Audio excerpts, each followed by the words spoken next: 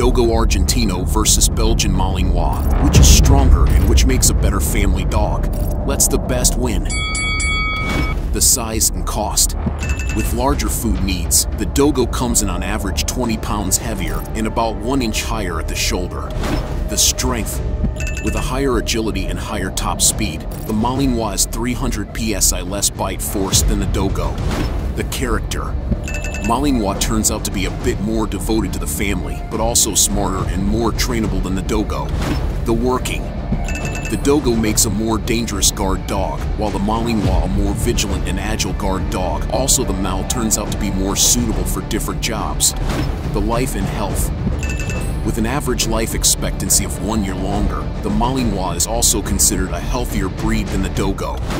So, the Dogo versus Malinois, who do you think is the winner of this match?